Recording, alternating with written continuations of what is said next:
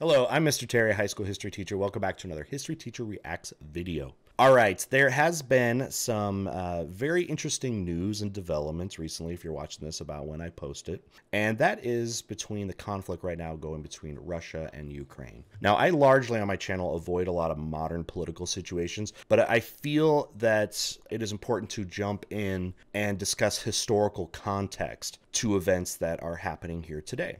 Because I find so often those things are not discussed. And a lot of people make evaluations, judgments based off of the actions kind of right now and don't understand the historical context. And I believe that understanding history is one of the most important things you can do because it puts a lot of modern things into perspective and it makes for more educated approaches to problems that go on in the world today. Anyway, there's a ton of coverage that you can find out about this, but one video I wanted to check out because it is getting a lot of popularity right away, and it looks like a lot of comments and things, and that is this video by Johnny Harris. Now, Johnny Harris is a popular YouTuber, and the title of this video is The Real Reason Putin is Preparing for War in Ukraine. And again, this video just kind of popped out to me as something that I hope does a very good job at historical context. But again, I'm always afraid that that could be lacking. Hopefully I can provide some value in adding that where I feel is necessary. Now, I do not have political motives with this channel or anything like that. I just simply, with my experience as a teacher and somebody that has studied history and worked in history now for a long time, that I can add to that and give people just a better understanding of things. That's all. All right, the original video link is down below. You can support Johnny Harris's channel. And again, if you like what you're seeing here, I'd love to have you around. If you like the video, hit the sub button, enable notifications. You'll definitely see more content. All right, and with that, let's get started.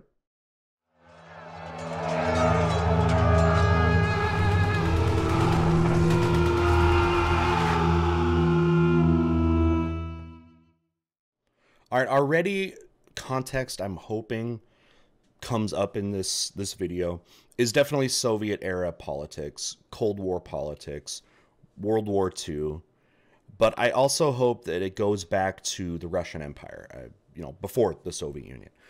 Because expansionism under Russia goes back again many centuries. I'm hoping that stuff's brought up, and those are some of the things that if we don't see in this video, you could definitely expect me chiming in on.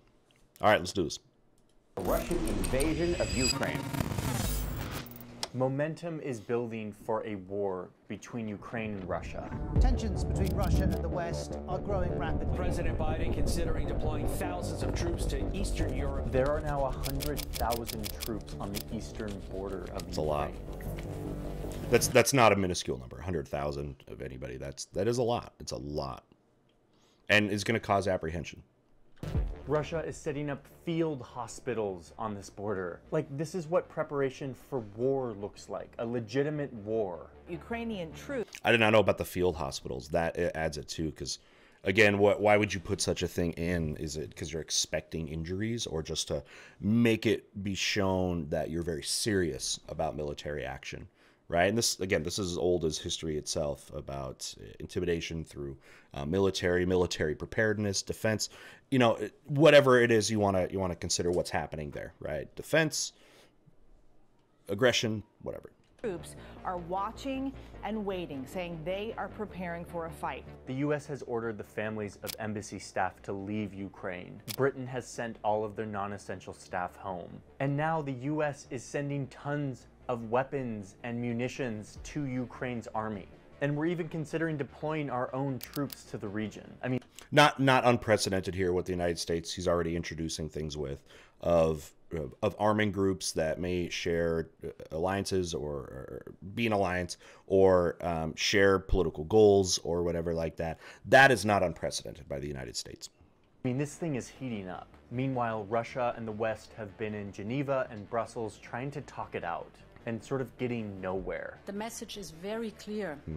Should Russia take further aggressive actions against Ukraine, the costs will be severe and the consequences serious. It's a scary, grim momentum that is unpredictable, and the chances of miscalculation and escalation are growing. I want to explain what's going on. I mean, this stuff definitely happened back in 2014 when you had the kind of annexation crisis in Crimea. That's another thing I'm sure will be talked about here context-wise, is something on some kind of scale happened, you know, again, within the last decade with Ukraine, with Crimea, which again is a different story because the story of Crimea itself, which is kind of the southern tip, I'm hoping they show maps and stuff here, of Ukraine has a little bit different story, historically speaking, in its relationship with Russia and cultural connections, though, than sometimes the rest of Ukraine. Going on here. But I want to show you that this isn't just typical geopolitical behavior, stuff that can just be explained on the map. Instead, to understand why 100,000 troops are camped out on Ukraine's eastern border, ready for war, you have to understand Russia and how it's been cut down over the ages, from a Slavic empire that dominated this whole region to then the Soviet Union, which was defeated in the 90s. And what Please you go really back further have to than that, though. understand here is how that history is transposed onto the brain of one man, this guy, Vladimir Putin. Okay, so I hope it goes back further than just the Soviet Union, because you are going to miss a lot of context too. You're also going to miss context of the Soviet Union's actions and thing like that, because that's built upon that. It's not like just a total reset button of everything in the history of Russia and stuff just happened in the Soviet Union.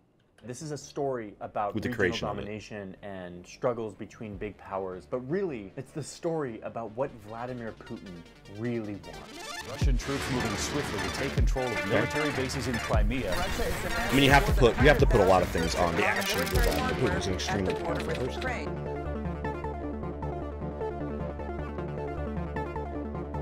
Probably need some Putin history too. Let's see what they do with that. I want to say thank you to today's sponsor, which is BetterHelp. BetterHelp is a platform that allows you to access therapy. Just so you know, I like to support when fan video of content therapy. creators I've have been sponsors. I want to make over sure 2 they get years now. sponsored there. And So it has changed as long as my I'm allowed to entire do so, I really believe that therapy let them, is overstigmatized, run their ads not and things like that. accessible to people. And BetterHelp is trying to change that, which I really believe in and support. With BetterHelp, you can quickly sign up. Yeah, I and you hope do a little you know quiz they are going to and have to connect get into you some to a history of network Putin as somebody who had experience with the thousands and KGB. thousands of And I don't know if they'll get into necessarily how the Start talking politics today. of the office There are of a president variety in of Russia experts in works, different because fields of there is some therapy interesting within ways BetterHelp's that network. that So can you can find happen somebody where who you have is two-term right for you have you. two-term And for me, I didn't have any particular specific holdings issue of that I office was of the going to president, therapy for. I just but started you therapy, can come back. and I realized You can that come it back was after a just term incredibly has helpful been to have somebody completed, to and talk through to that process, and to learn how Vladimir to express Putin my again feelings has been in and to charge learn of how to Russia talk about largely what was directly, happening and if not inside my directly, brain. then BetterHelp largely is not indirectly a crisis for again line, it's not over 2 self-help. decades. It is licensed, legitimate, professional therapists who you connect with over the internet securely, which is great because therapy is usually really hard to figure out. Where's the right therapist? How do I get in? That How is do I true. book it? All of that is usually very difficult, at least in my experience. Another issue. And so BetterHelp is making it easier. So if you want to try this out, you can get 10% off your first month of BetterHelp by going to the link in my description. Thank you, BetterHelp, for supporting my channel, for supporting this work. Let's dive back in. Okay, let's get up to speed on what's happening here. And I'm just gonna quickly give you the highlight version of like the news that's happening, because I wanna get into the juicy part, which is like why, the roots of all of this. Good, So good, let's good, go. good. And that's more important. I mean, that again, that's so important. I'm glad he just said that yeah, you can get the highlight versions, but the deeper versions, the longer, the multi-year, the historical version and historical context is more important than what goes on right now. And yeah. A few months ago, Russia started sending more and more troops to this border. It's this massive border between Ukraine and Russia. They said they were doing a military exercise, but the rest of the world was like, yeah, we totally believe you, Russia. This was right before this big meeting where North America... But I mean, it obviously depends on who you are. Russia has a lot of allies. Right? I mean, yes, the Soviet Union fell, but Russia still has a lot of geopolitical allies. And I hope it's not overstating, or you don't know, Ukraine used to be part of the Soviet Union. It was an extremely important part of the Soviet Union. And there's cultural context, too, with early Russia and some of the origins of Russia being in the Ukraine. So Russia has pretty much more investment in Ukraine of places that doesn't technically belong to them, anymore, than other parts of the former Soviet Union. So there is extra motivation right away, just so you know, of Russia to want influence in what goes on in Ukraine. And European countries were coming together. Go back to the Kiev and talk Rus for about that. a lot of different things, like these countries often do in these Origins, diplomatic summits. partial But origins soon, of Russia. because of Russia's aggressive behavior coming in and setting up 100,000 troops on the border with Ukraine, the entire summit turned into a whole WTF Russia, what are you doing on the border of Ukraine meeting. Before the meeting, Putin comes out and says, listen, I have some demands for the West. And everyone's like, okay, Russia, what are your demands? No one likes ultimatums, right? Especially if you clear out, well, if you explain what the consequences for not meeting those demands are. Go to Austria-Hungary and their ultimatum on Serbia that ends up being an escalation point that leads to World War I, right? That's how you respond to that. But again, do you understand if you're given an ultimatum, the context as well? That's important too. You know, and I we have, hope like, people COVID-19 today, right now. policymakers and stuff, I hope understand that as well. And like that's like surging, so like we don't need your like bluster about what your demands are. And Putin's like, no, here's my list of demands. Also, Putin's demands for, I mean, not that I didn't expect it. It looks like Johnny is definitely taking a very hard or critical stance on Vladimir Putin. the summit were this. Number one, that NATO, which is this big military alliance between US, Canada, and Europe, stop expanding, meaning they don't let any new members in. Okay? So Russia's like, no more new members to your like cool military club that I don't like. You can't have any more members. Number two. Okay, please don't. I hope there's more context on what NATO is and why NATO was created. NATO was created after World War II as a post-war alliance by United States and similar allies. It's called the North Atlantic Treaty Organization. So like the British are going to join, for example. Then other nations start joining on, later on. France, Germany, Italy, etc. And let's just be honest, it was created as a response to Joseph Stalin and the Soviet Union. I mean, that's what it was. It was the post-war alliance, that changed a lot after the alliance system in World War II, right? Immediately after the war was over, alliance between Western European allies and the United States and the Soviet Union, that ended, completely. Happened pretty much immediately after the war, with mistrust and broken promises and things between the leaders of countries with Joseph Stalin and things like that. And that's kind of a different topic in of itself, and why those promises were broken. And there's a context of the Soviet perspective that needs to be discussed, but I guess that's really more of another time. But that is the reason. NATO was designed to be a counter to Russia. So the Russians, both Soviet Union and modern Russia, have always had a context of being mistrusting of NATO, because again, it was designed to keep Russia in check. And by the way, Russia, after World War II, in response to NATO, helped create their own military alliance, the Warsaw Pact, with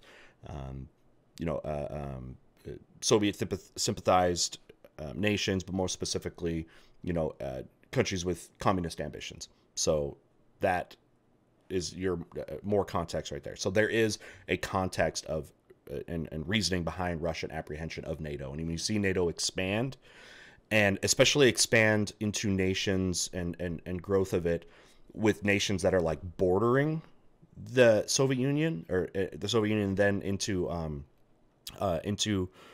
modern day Russia, that is going to be seen as escalating as well and worrisome, and especially again Ukraine. I talked about why Ukraine is more important than some of these other places that are near Russia as well, though. That NATO withdraw all of their troops from anywhere in Eastern Europe. Basically, Putin is saying, I can veto any military cooperation missiles or troops going between countries that have to do with Eastern Europe, the place that used to be the Soviet Union. Okay? And number three, Putin demands that America vow not to protect its allies in Eastern Europe with nuclear weapons. LOL, said all of the other countries. You're literally nuts, Vladimir Putin. Like, these are the most ridiculous demands ever. But there he is, Putin, with these demands, these very, very aggressive demands. And he sort of is implying that if his demands aren't met, he's going to invade Ukraine. Okay. More context. If you've been sticking around with me, thank you so much. I'm hoping I'm adding stuff. The original reason that Joseph Stalin, we'll just say the original reason that Joseph Stalin tried to state back with the Soviet Union, of why countries that the Soviet Union invaded in World War II, right, as they pushed from east to west to counter the invasion of Germany, right, into Soviet Union, which crossed into a bunch of states. But the reason, and this goes back to, I guess we need to talk about it now. We talk about the mistrust and broken promises or whatever between the leaders of the powerful nations at the end of World War II.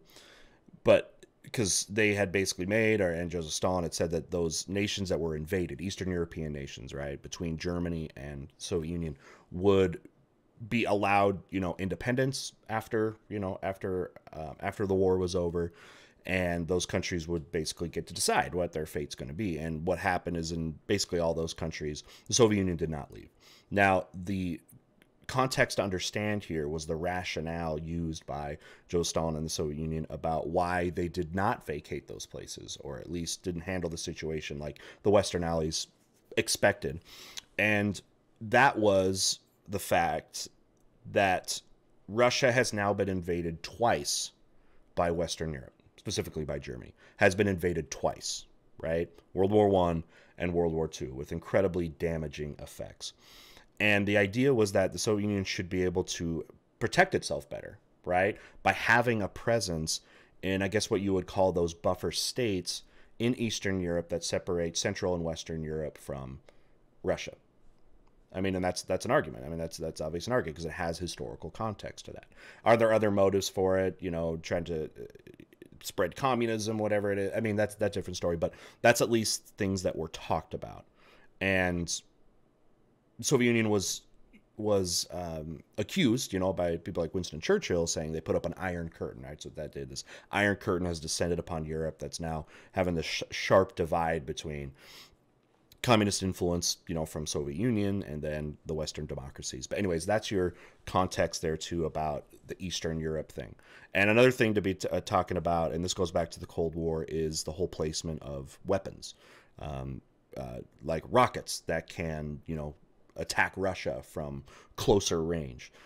That should, at some point here, I don't know if they're going to talk about like Cuban Missile Crisis and kind of the how there's an example of this like military preparedness crisis of countries that are close to you, whether you're Soviet Union or United States. Anyways, I'm talking too many chunks now. I want to let the video be able to explain if they're able to do that, and I'll jump in when necessary.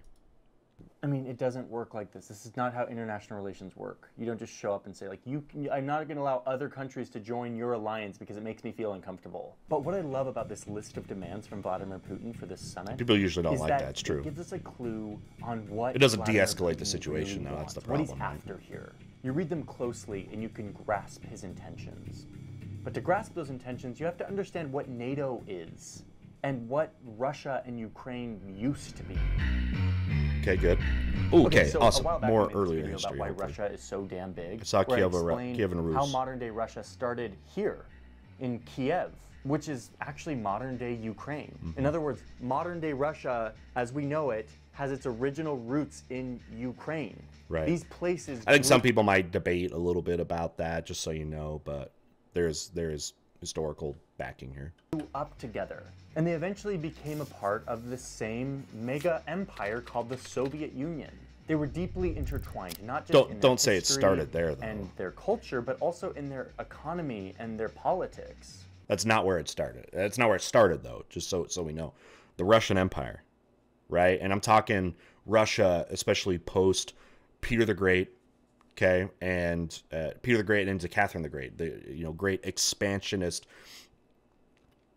Russian emperors that wanted to push more into Western Europe, and both of them tried and had successes, right? Pushing west and east, we should say, east all the way to the Pacific Ocean, because that's when that happens, through Siberia, and then west into especially warm water port areas. That was one of the things that the new Russia, especially under Peter, who ruled in the 1700s, wanted from Russia, was warm water port access, because he wanted Russia to be more connected to Western Europe. It's called Westernization. Problem is, at that time, Russia didn't have warm water ports. The Baltic states were not under their control. And that didn't matter either, because those aren't necessarily year-round warm water ports, and they also don't connect to the Mediterranean, which is something they wanted. And then you get your wars with the Ottoman Empire later on, and Peter had failed to get warm water ports, but fast forward into kind of late 1700s. And then you get Catherine the Great, who again was a very powerful Russian empress as well, who had success fighting the Ottoman Empire for Ukraine and for specifically Crimea and those areas, so they could have warm water port access. So yeah, that connection of ruling all the way into those parts like of Ukraine goes back further, a lot further than the Soviet Union. I mean, the Russian Empire, as it was called and was. So it's after World War II, it's like the 50s, 60s, 70s, and NATO was formed, the North Atlantic Treaty Organization. This was a military alliance between all of these countries that was meant to sort of deter the Soviet Union from keep an eye, I don't know if they're going to get to it, on Turkey. That's a very important one, because this provided early on in NATO and the alliance after the formation of the country of Turkey, and a place the United States invested heavily in militarily and were placing missiles, right? You got the nuclear arms race into Turkey right here, specifically because of its short range to major Soviet Union cities, which was very much a cause of apprehension for the Soviet Union, who then felt, well, if the United States can put those kind of weapons in Turkey, then, you know, allies of the Soviet Union should also be able to have those types of weapons, thus beginning the Cuban Missile Crisis. And Cuba and the Soviet Union had a relationship, and Soviet Union was planning to, you know, put those weapons and things into Cuba, and that, just like it did, you know, with the Soviet Union and Turkey, provide a lot of apprehension for the United States, because Cuba, of course, is right down here at its shortest distance, is only about 90 miles from the coast of the United States. So that's what the Cuban Missile Crisis, and you can see a little bit about Soviet Union and now under Russia possibly being having apprehension about NATO nations much closer to the Russian border. These countries that was meant to sort of deter the Soviet Union from expanding and taking over the world. But, as we all know, the Soviet Union, which was Russia and all of these other countries, collapsed in 1991. And all of these Soviet republics, including Ukraine, became independent, meaning they were not now a part of one big block of countries anymore. But just because the borders all split up, it doesn't mean that these cultural ties actually broke. Like, for example, the Soviet leader at the time of the collapse of the Soviet Union. A lot of them did, because I mean, some of them did. It depends on each country has a little bit different story, and it usually came down to their treatment under their years under the Soviet Union, right? If they felt it was better, they might still be more allied with them, but then some might have took a very different turn in joining with NATO because they didn't like the Soviet years. Gorbachev. He was the son of a Ukrainian mother and a Russian father. Like, he grew up with his mother singing him Ukrainian folk songs. And Stalin was Georgian. Ukraine and Russia were like one thing. So there was major reluctance to accept Ukraine as a separate thing from Russia. In so many ways, they are one. There was another Russian at the time who did not accept this new division. This young intelligence officer, Vladimir Putin, who was starting to rise up in the ranks of post-Soviet Russia. There's this amazing quote from 2005 where Putin is giving the State of the Union address, where Putin declares the collapse of the Soviet Union, quote, the greatest catastrophe of the 20th century. And as for the Russian people, it became a genuine tragedy. Tens of millions of fellow citizens and countrymen found themselves beyond the fringes of Russian. Not gonna lie, I actually, that highlighter's kind of cool that he's used in there. Interesting to see the lead up to this, if he was talking, what in a larger context he was talking about. Like, for example, when he talks about geopolitical catastrophes, what was he implying the context, of course, of the world wars and you know, as well as, you know, 20 million Russians die in World War II and that kind of thing. So if he's considering that, you know, into it, then yeah, I guess they might, a lot of people would say, quite justifiably so, that yeah, that's a bit old hyperbolic there, right? That's the greatest geopolitical catastrophe of the century, the fall of the Soviet Union. So it would make people think that he's very much still an extension of the Soviet Union, where people really debate that, you know, as his beliefs may go in line with that, but also a lot don't. So you see how he frames this? The Soviet Union, yeah, that's very hyperbolic. One people in his mind. And after it collapsed, all of these people who were a part of the motherland were now outside of the fringes or the boundaries of Russian territory. First off, fact check. greatest catastrophe of the 20th century? Like, do you remember what else happened in the 20th century, Vladimir? World Wars. Putin's worry about the collapse of this one people starts to get way worse when the West, his enemy, starts showing up to his neighborhood, to all these ex-Soviet countries that are now independent. The West starts selling their ideology of democracy and capitalism and inviting them weapons to join their military alliance called NATO. And guess what? These countries are totally buying it. All these ex-Soviet countries are now joining NATO, and some of them the EU, and Putin is hating this. And again, a major reason for that is the incredible amount of military armaments and money that you get from NATO that, you know, the United States pays a lot into for these countries. You can get a lot out of it militarily without having to spend a lot of your own resources for it, and not even necessarily share cultural or political values necessarily, but for the military advantage that it gives you, and I guess the money you can save by doing that, because the payment and stuff into NATO and how money is moved around is very imbalanced. He's like, not only did the Soviet Union divide and all of these people are now outside of the Russia motherland, but now they're being persuaded by the West to join their military alliance. This is terrible news. Over the years, this continues to happen. Remember, we got to understand, NATO is a military organization, right? It's not like the EU, which again is focused on economics and things like that. But it is a major way of the United States being able to get involved into politics in Europe without being European and not being in the EU, European Union. Putin himself starts to chip away at Russian institutions, making them weaker and weaker. He's silencing his rivals, and he's consolidating power in himself. Notoriously silencing people and organizations, assassinations, and in the past few years, he's effectively silenced anyone who can challenge him. Any institution, any court, or any political rival have all been silenced. Notorious for that. It's been decades since the Soviet Union. You know, again, label them terrorists or whatever, and then they end up missing. And that's been, again, notorious, again, by somebody coming from the KGB and intelligence and all this stuff, who knows how to work that system. Fell. But as Putin gains more power, he still sees the region through the lens of the old Cold War, Soviet, Slavic Empire view. He sees this region as one big block that has been torn apart by outside forces. Yeah, people say, you know, what he's doing is just trying to reform the Russian Empire. And we can't just say Soviet Empire. We mean Russian Empire. We got to go a context that goes centuries, not just a century. Okay, you got to keep the big picture there. The greatest catastrophe of the 20th century. And the worst situation of all of these, according to Putin, is Ukraine, which was like the gem of the Soviet Union. There was tons of cultural heritage. Again, Russia sort of started in Ukraine.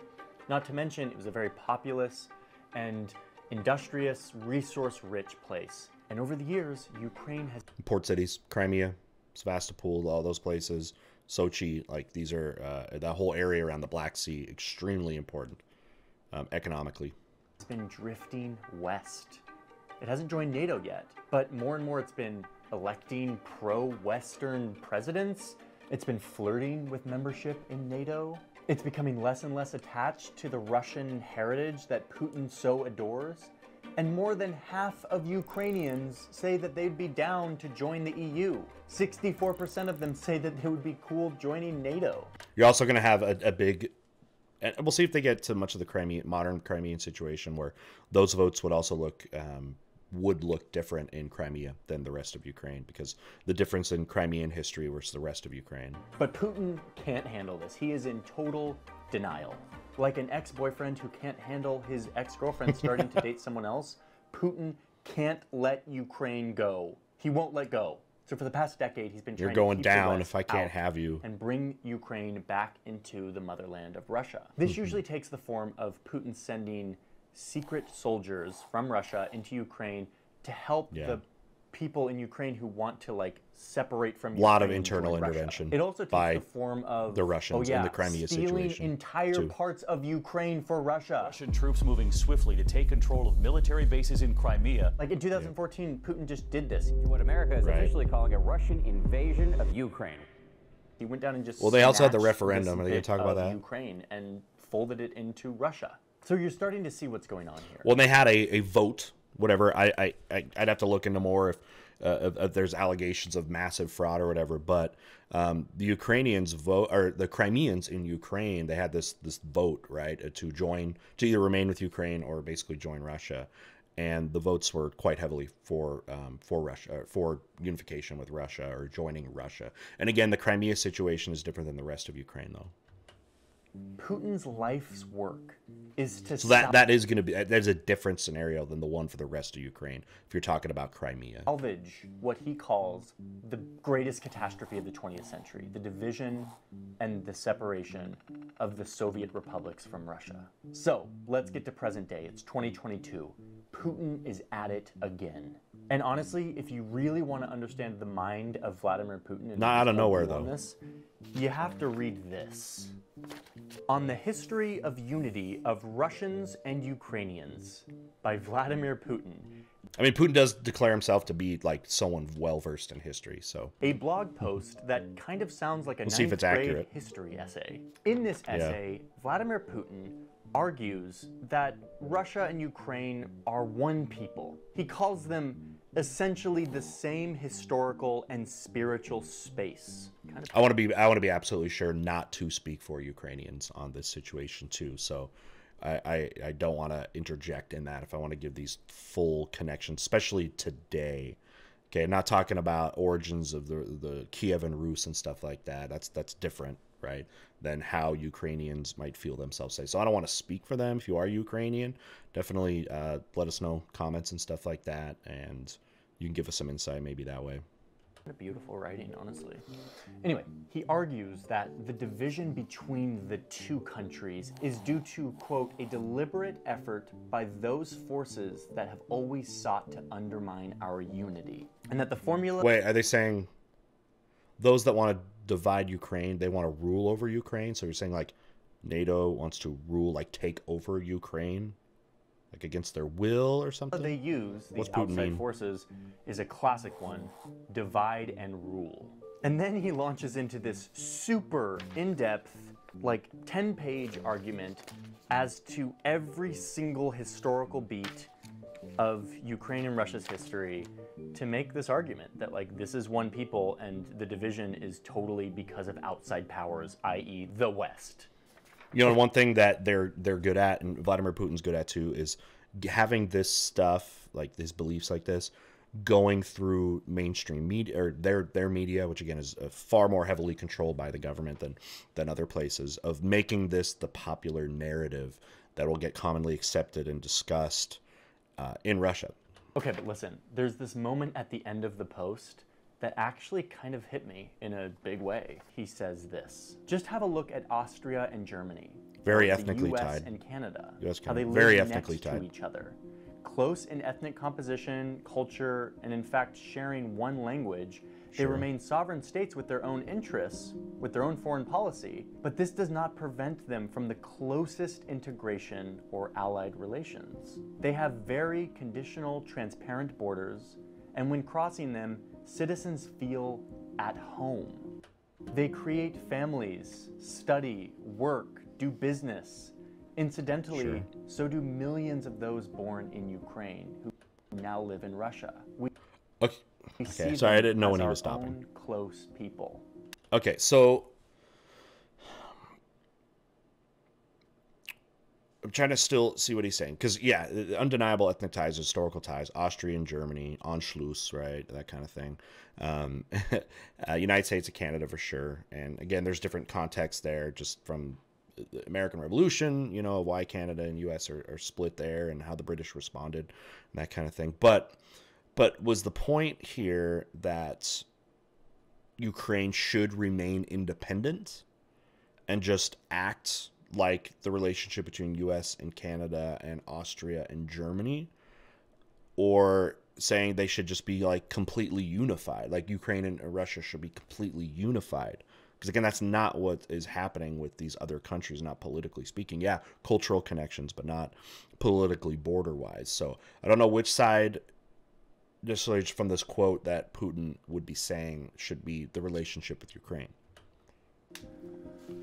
I mean, listen, like, what's Johnny think? I'm not in support of what Putin is doing, but like that's like a pretty solid like analogy. If China suddenly showed up and started like coaxing Canada into being a part of its alliance, I would be a little bit like, what's going on here? Oh, the United States. That's what Putin feels. And so I kind of get what he means there. There's a deep heritage and connection between these people, and he's seen that falter and dissolve, and he doesn't like it.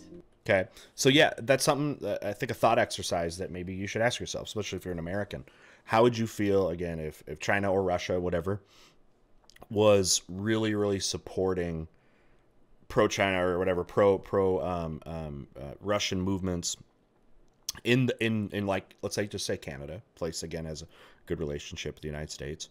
But we have to add to that, because what needs to be talked about in context here is how, like, if the United States wants to put like missiles and military equipment, you know, in Ukraine, and then to flip that, how would you feel if, again, Russia here today was what had missiles and, again, military products in Canada, very close to the United States?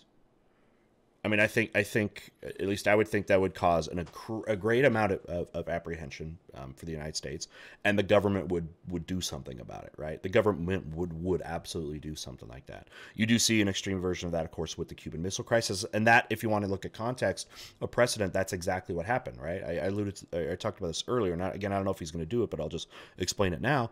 You know, after you know, and during the Cold War, there, the United States was putting missiles into Turkey that were within range of very close range of Russia. So, you know, the Soviet Union believed that it should only be fair then that their ally Cuba is a place where the Soviet Union could also put weapons, right? And then once that happened, the whole Cuban Missile Crisis, the United States came down hard, right? Put the blockade in. People thought that nuclear war was going to be imminent there, and it caused a huge deal. And what ended up happening there was, yeah, they forced the Soviet Union to dismantle those missiles and any type of place or any way that could happen, right? To have those kind of materials there. And it seems, just based on precedent and context, that a similar thing would happen if if Russia did the same thing with Canada today. It would be seen as very much escalating by the American public and the American government, and would see some type of intervention in some way, right? If you disagree, let me know. I mean, down below, but I'm just using, again, historical context to try to make a prediction of what would happen if something happened in reverse towards the United States. Clearly, genuinely feels a brotherhood and this deep heritage connection with the people of Ukraine. Okay, Putin, I get it. Your essay is compelling there at the end. You're clearly very smart and well-read. But this does not justify what you've been up to, okay? It doesn't justify sending 100,000 troops to the border, or sending cyber soldiers to sabotage the Ukrainian government, or annexing territory, fueling a conflict that has killed tens of thousands of people in eastern Ukraine. No. Well, Putin would say yes for all those. Like, he would say and bring up historical context for all of those things that Johnny is saying right there. Like, there would be an argument made. Again, do you believe the argument? Do you think it's strong enough? Okay. But again, in more modern, this has been very much been in direct response to Ukraine potentially joining NATO, and NATO weapons going into Ukraine, specifically from the United States. Okay? No matter how much affection you feel for Ukrainian which, again, has escalated this and provided more response by Vladimir Putin. Heritage and its connection to Russia, this is not okay. Again, it's like the boyfriend who genuinely loves his girlfriend. They had a great relationship, but they broke up. And she's free to see whomever she wants. But Putin is not ready to let go. What the hell's wrong with you? I love you, Jessica. What the hell is wrong with you? Dude, don't fucking touch me. I love you, dude. What the heck? I know. Dude, Putin has constructed his own right. reality TikTok. here, one in which Ukraine is actually being controlled by shadowy Western forces who are holding the people of Ukraine hostage. And if that he invades, it'll be a swift victory because Ukrainians will accept him with open arms. That won't the great liberator. No. The military preparedness on the Ukrainian side is intense as well. It's very intense, and they've stated that no, that's not what's going to happen. This isn't going to be the Sudetenland, right? From World War II or something like that. It's not going to be that situation. So could there be delusion in that fact?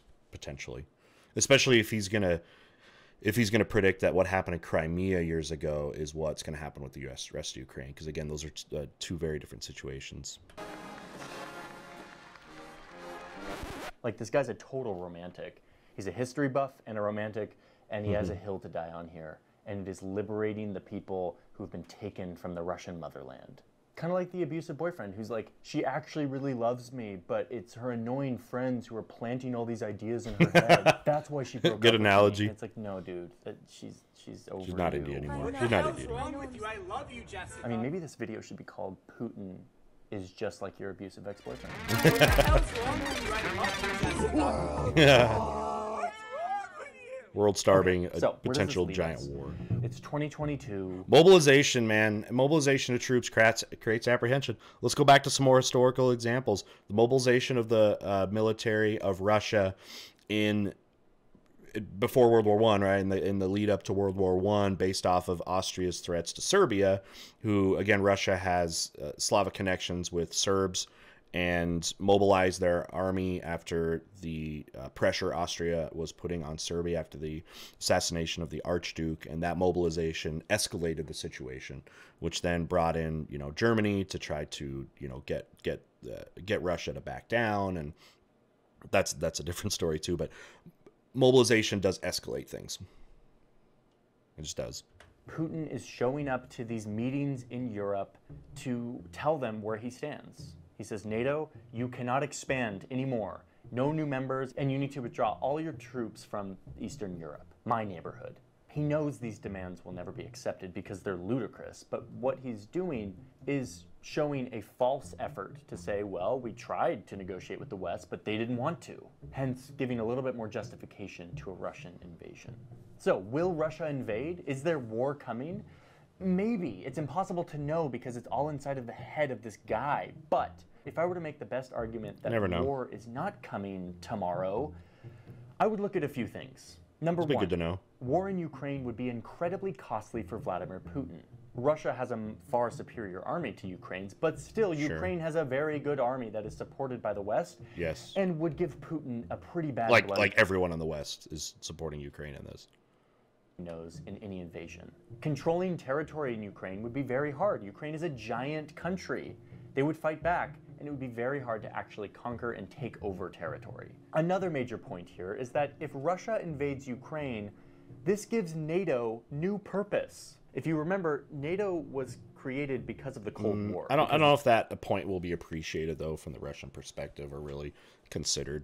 The Soviet Union was big and nuclear powered. Once the Maybe I'm Soviet wrong. Union fell, NATO sort of has been looking for a new purpose over the past couple decades. If Russia invades Ukraine, NATO suddenly has a brand new purpose to unite and to invest in becoming more powerful than ever.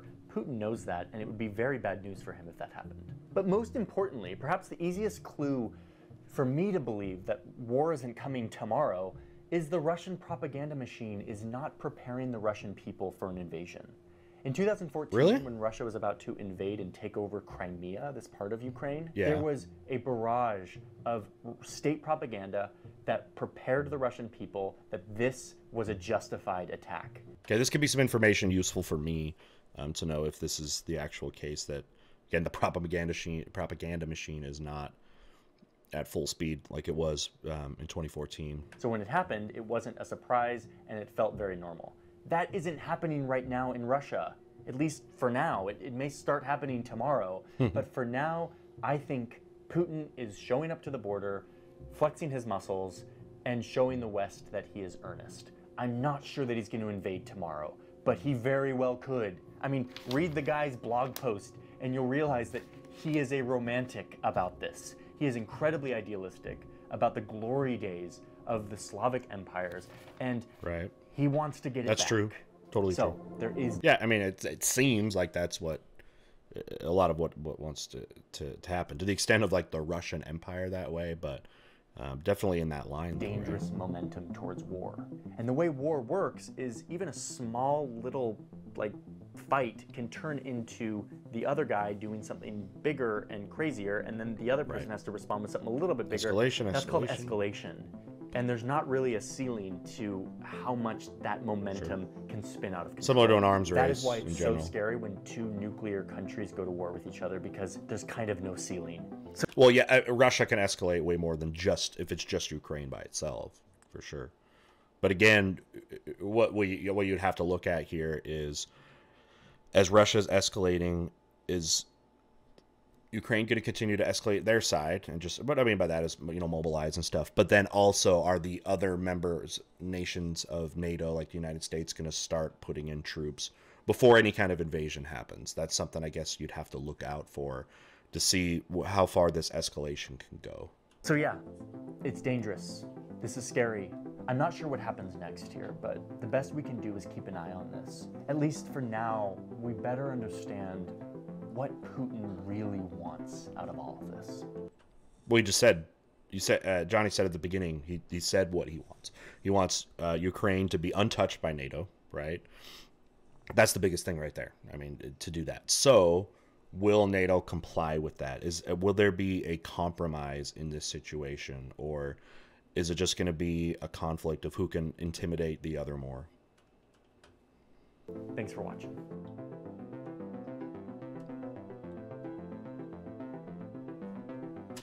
All right, I'll give my final thoughts, and I'm going to want to hear your thoughts as well. All right, so I am glad I was able to talk a lot more about historical context, because I do believe there was a lot that was missing in here. And I'm not one that goes and jumps to the conclusion that, you know, context was like intentionally taken out.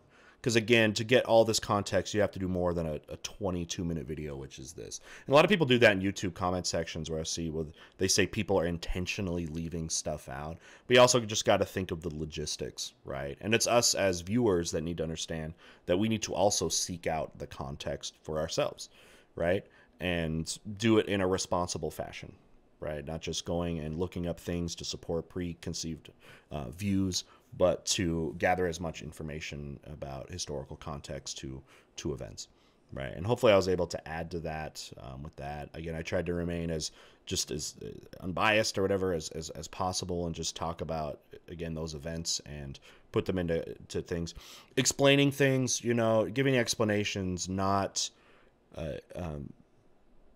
you know, not excuses, right? That's what we try to be, and I hope all good teachers try to be. Is, you know, you explain explain things rather than, again, trying to make excuses for things.